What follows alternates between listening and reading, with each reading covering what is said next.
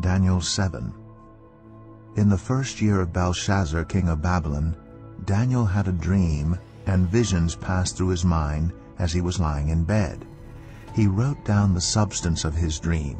Daniel said, "In my vision at night I looked, and there before me were the 4 winds of heaven, churning up the great sea. 4 great beasts, each different from the others, came up out of the sea. The first was like a lion, and it had the wings of an eagle. I watched until its wings were torn off, and it was lifted from the ground so that it stood on 2 feet like a human being. And the mind of a human was given to it. And there before me was a second beast, which looked like a bear.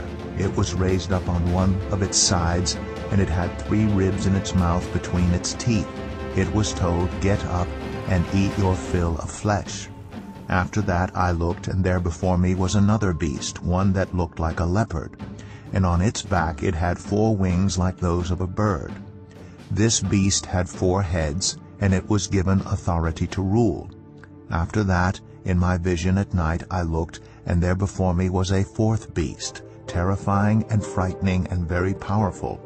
It had large iron teeth. It crushed and devoured its victims and trampled underfoot whatever was left. It was different from all the former beasts, and it had 10 horns.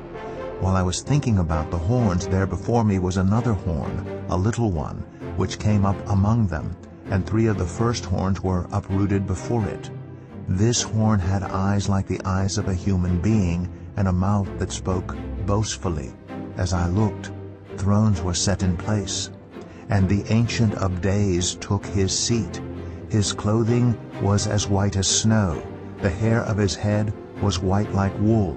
His throne was flaming with fire, and its wheels were all ablaze. A river of fire was flowing, coming out from before him. Thousands upon thousands attended him. 10,000 times 10,000 stood before him. The court was seated, and the books were opened. Then I continued to watch because of the boastful words the horn was speaking. I kept looking until the beast was slain, and its body destroyed and thrown into the blazing fire. The other beasts had been stripped of their authority, but were allowed to live for a period of time. In my vision at night I looked, and there before me was one like a son of man, coming with the clouds of heaven. He approached the Ancient of Days and was led into his presence. He was given authority, glory, and sovereign power. All nations and peoples of every language worshipped him.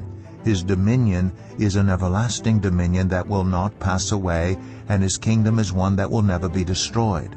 I, Daniel, was troubled in spirit, and the visions that passed through my mind disturbed me. I approached one of those standing there, and asked him the meaning of all this. So he told me and gave me the interpretation of these things. The 4 great beasts are 4 kings that will rise from the earth. But the holy people of the Most High will receive the kingdom and will possess it forever, yes, forever and ever. Then I wanted to know the meaning of the 4th beast, which was different from all the others and most terrifying, with its iron teeth and bronze claws. The beast that crushed and devoured its victims and trampled underfoot whatever was left. I also wanted to know about the 10 horns on its head, and about the other horn that came up, before which 3 of them fell, the horn that looked more imposing than the others, and that had eyes and a mouth that spoke boastfully.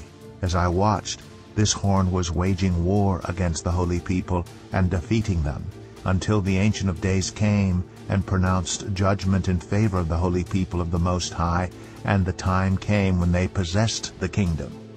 He gave me this explanation. The 4th beast is a 4th kingdom that will appear on earth. It will be different from all the other kingdoms, and will devour the whole earth, trampling it down and crushing it. The 10 horns are 10 kings who will come from this kingdom. After them another king will arise, different from the earlier ones. He will subdue 3 kings. He will speak against the Most High and oppress his holy people and try to change the set times and the laws. The holy people will be delivered into his hands for a time, times, and half a time. But the court will sit, and his power will be taken away and completely destroyed forever. Then the sovereignty, power, and greatness of all the kingdoms under heaven will be handed over to the holy people of the Most High. His kingdom will be an everlasting kingdom, and all rulers will worship and obey him. This is the end of the matter. I, Daniel, was deeply troubled by my thoughts, and my face turned pale.